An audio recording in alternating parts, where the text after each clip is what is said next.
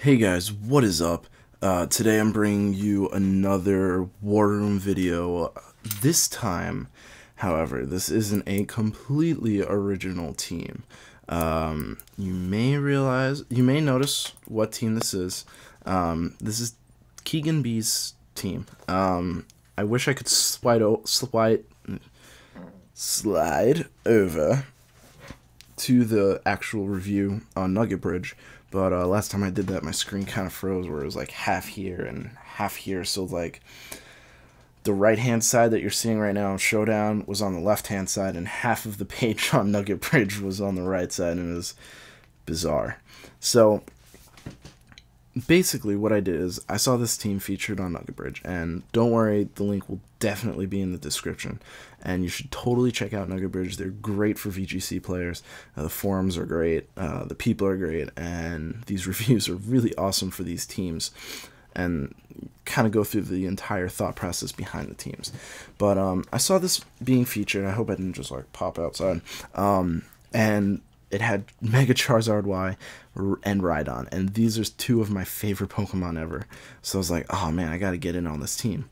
So you may have seen me like messing around with this team in the Showdown episodes.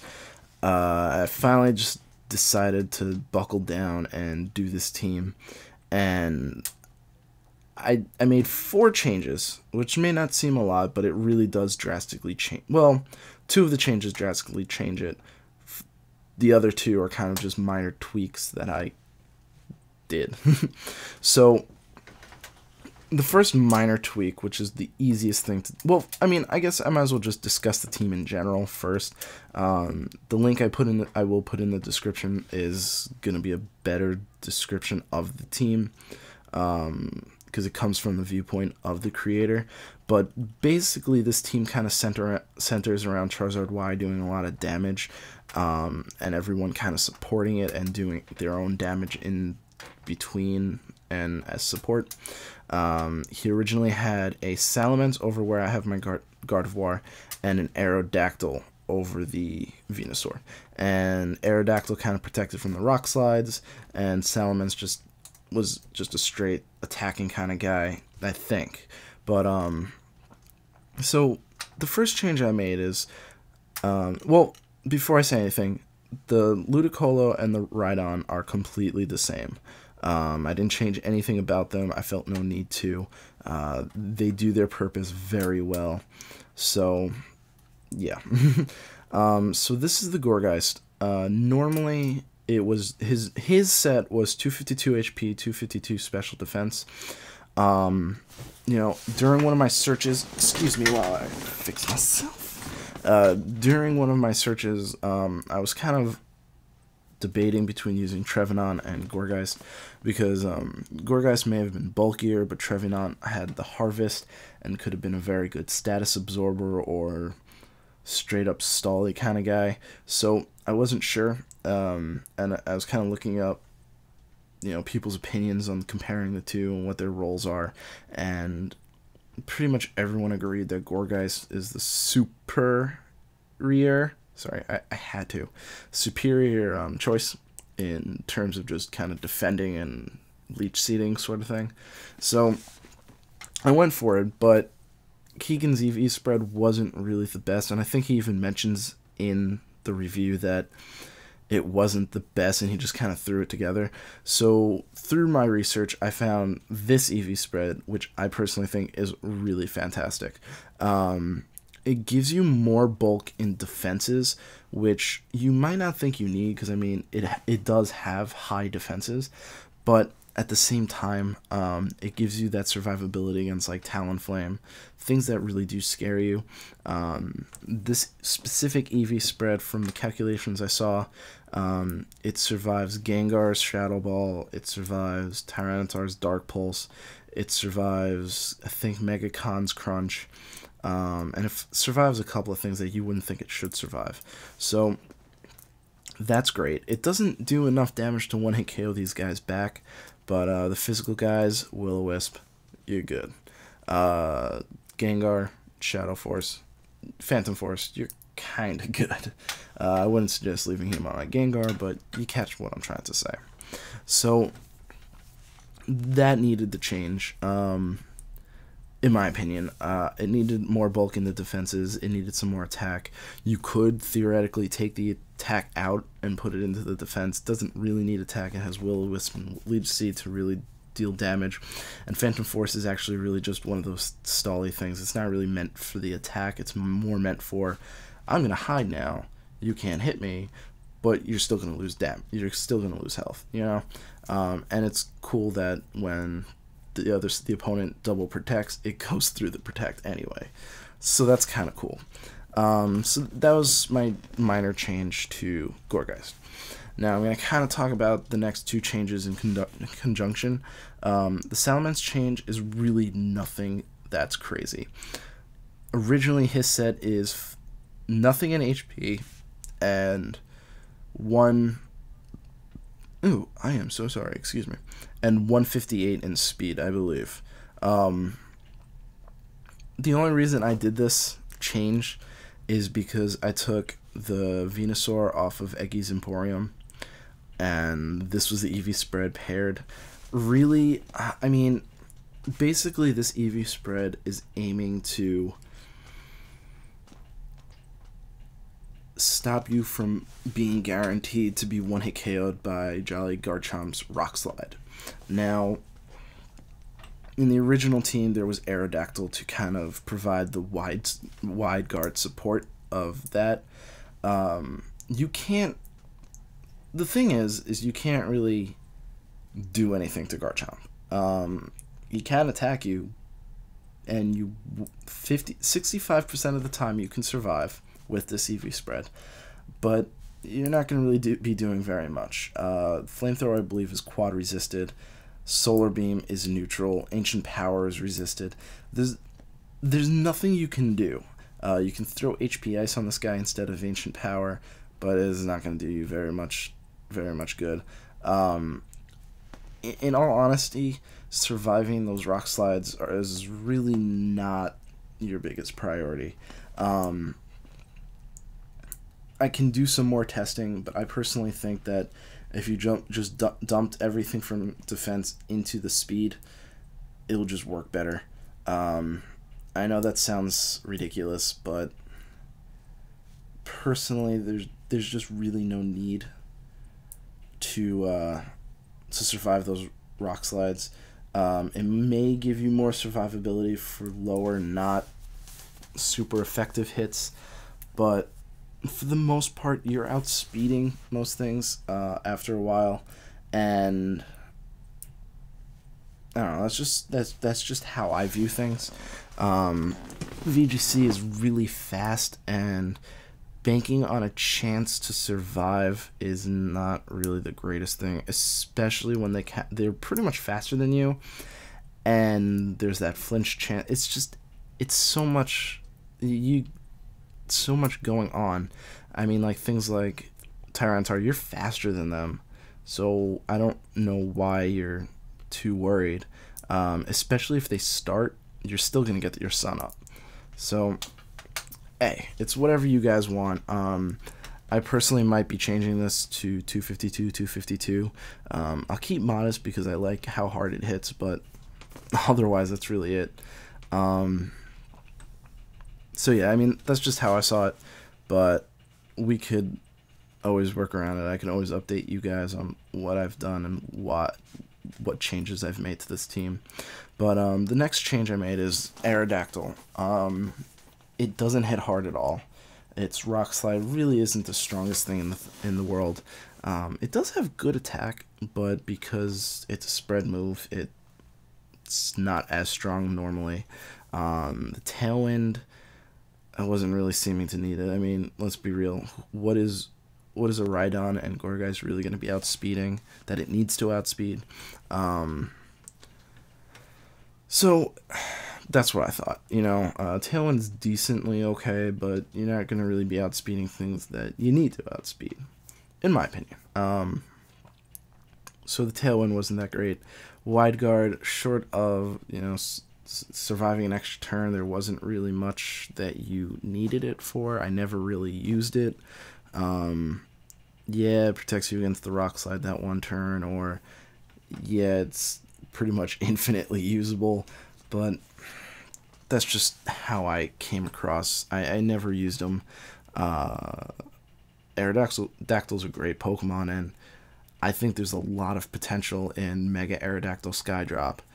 Like, sit on that for a second. That sounds like a really good move, but on this team, I wasn't seeing much. Short of Discharge, there wasn't really anything that this team was really scared of. Even Discharge, you're not scared of at all.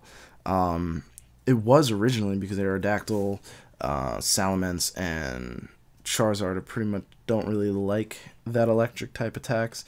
I mean, I think Salamence is neutral to it, but you catch what I'm trying to say.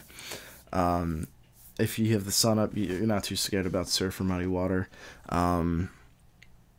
I don't even know. Short of Rock Slide, there's really nothing that you're really scared of. So I took him out and I put in Venusaur. This is the exact set that Eggy Emporium has. I don't know his real name. I've stumbled upon it. I'm new to all this stuff, but it just, the Cobra Berry lets you survive the Brave Birds, and lets you basically last another turn. It's proven pretty clutch and pretty useful. The Protect is great for scouting out moves and on the first turn getting through the slow stage and then being able to boost up. The Modest is good for hitting really hard. Leaf Storm is a great move. You do lose out on special attack. You can use Giga Drain. That is a decently good option, but otherwise it's either Leaf Storm or Giga Drain, and then Sludge Bomb. So there's not much to talk about this. I'm sure most of you know this Venusaur set. Sleep Powder is great because now I have a status on this team outside of Gourgeist Will-O-Wisp, and it's a fast status, so that is cool. So the final change I made was I took out Salamence and I put in Gardevoir. The first reason I took out Salamence was because I don't like Salamence. It's just one of those Pokemon that I really don't like. I liked it in Gen 3 when it first came out because it was like that cool guy that you had to go searching for. It was in like this one portion of a cave, and it was just like really like rewarding to get. But I personally don't like it anymore, and its sole, not its sole, well, you know, I think I can say its sole reason for being here was to handle Garchomp. It really doesn't handle Garchomp as well as you would think, because it's weak to Garchomp's stabs. You know, I mean, Dragon Claw's pretty much going to take you out. You may be faster than it, but if your Draco Meteor misses, you're done. You're dead. You're gone. You can't switch it in on a Garchomp, so that basically means that you have to sack something in order to bring it into KO Garchomp. So I looked at a couple of things. I looked at, what did I look at? Oh man, I can't even remember. I looked at, not Steel types. I looked at Ice types, and I looked at Fairy types. Originally I was going to go with Frostlass, but I didn't really think Frostlass was doing much for this team. Did give me a Hail help, but again, not really doing much for the team that I needed. And then I went to Fairy, and I found Gardevoir. Now, Gardevoir is immune to Garchomp stabs, so it can come in, it can eat those up all day, and one-hit KO with Moonblast, I think. 90% sure it does. So that's like pretty awesome that it can do that, and that's really important that it can do that. Second thing is, while we lose Intimidate, we get my personal favorite, Trace. What this does is, Intimidate is that first turn you're in, minus attack, done. Trace is a lot more complicated than that. You can bring it in, and while it is random, it will randomly pick between the two of your opponents. You could come in on a potential immunity, so you can switch in on a Motor Drive, Lightning Rod, Volt Absorb, any of the sort, or levitate. I mean, you can really come in on anything and get it gives you an offensive presence.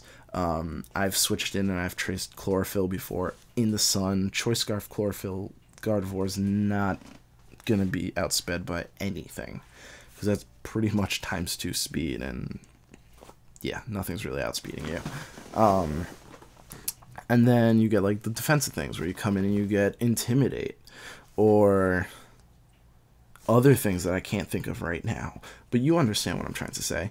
It really does help you in the long run to have Trace over Intimidate. It gives you a bit more of a switch initiative and things like that. So the one important thing about this, which I realize at this point might be actually wrong information, but you want the Timid 252 plus, well, yeah, it's Timid, the Timid 252 speed. What this does is it allows you to outspeed Mega Gengar. The reason being that you need to outspeed Mega Gengar is because both of you 2-hit KO each other. So Gengar's Shadow Ball will 2-hit KO Gardevoir, and Gardevoir's Psychic will 2-hit KO Mega Gengar. Remember that. Now, the reason why I started that and prefaced it by saying I might be wrong is I completely forgot about Sludge Wave and Sludge Bomb.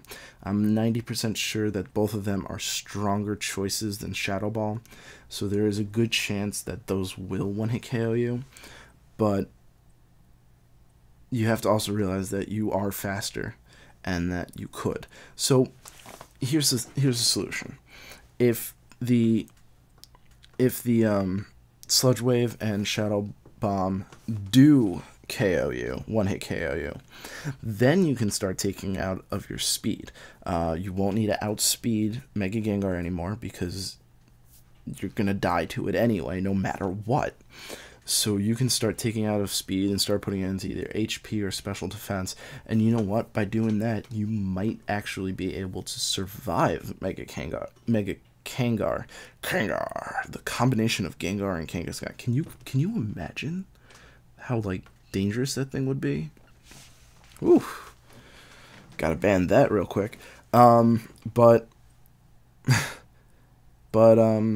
So you can make yourself bulky, and maybe there's a specific EV spread in there that will let you survive that Sludge Wave and one-hit KO back. I mean, you can't one-hit KO back. I mean, you probably have to be modest for that.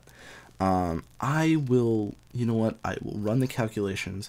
I will figure it out. You definitely want to be faster than Garchomp. That's for sure, because its Earthquake is going to annihilate you. You have no defenses. Good luck trying to survive that. But you do one-hit KO back with Moonblast, so that's important. So, two important Pokemon to outspeed are Mega Gengar and Garchomp. If you can outspeed Garchomp at least, then you're golden. You don't have to worry about Salamence, because what are they going to do to you? You know, Hydro Pump and Fire Blast aren't Stab. Its Stab aren't going to do very much to you. In fact, you're immune to one of its stabs. So this is why I chose Gardevoir over Salamence. It's, in my opinion, from the way I look at it, a much better choice. I will get back to you guys. I might post a quick update. I might talk about it in one of my videos. But I will get back to you guys on maybe a perhaps more defensive Gardevoir. If it is true that Sludge Wave does one-hit KO you, then you do need to outspeed Garchomp, and you still need to be able to survive that Sludge Wave. That's important. I mean, it's got the special defense. There's got to be something we can do with that.